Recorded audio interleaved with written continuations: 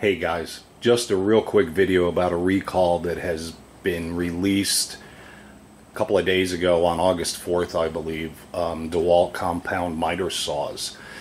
My saw is a DWS779, and there are two others involved. I believe there's two others.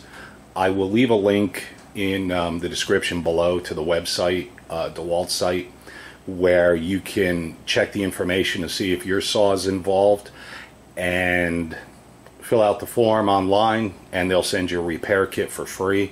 I've already done it. Mine is, of course, involved. I've already done it, and they say to stop using the saw immediately, and I should have the repair kit in 1 to 2 weeks. Thank God I'm not a contractor and I don't use this every day, or yeah, I'd be rolling the dice. But apparently the recall is for this piece here. They call it a rear safety guard. I guess what happens is this guard can break, get caught in the blade, shoot out, and tear you up. Apparently there's been quite a few instances where it has broken, and I think there were 9 documented people who received lacerations from flying shards. So on the 779 anyway, the information that you need is right up here on top of the motor, and the build date is stamped in here on this black shroud. If after the serial number, which is here, there's a green dot, you're not involved.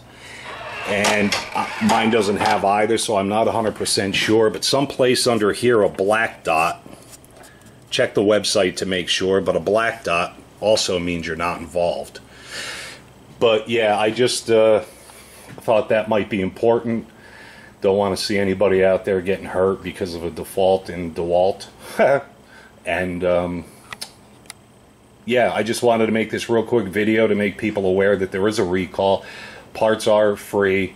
Just fill out the form and you know, check your date codes and everything else to see if you qualify, or if it needs to be done. I don't want to say qualify.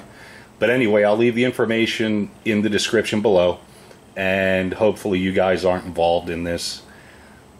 If I need mine, I'm going to be using it. I'm not going to wait 2 weeks for the parts. I just finished building a 10x16 deck, and I use this to cut pretty much every board. No problems with mine, but the next time I use it, who knows, it may explode. But anyway, you guys have a great day, and yeah, we'll talk soon. Take care.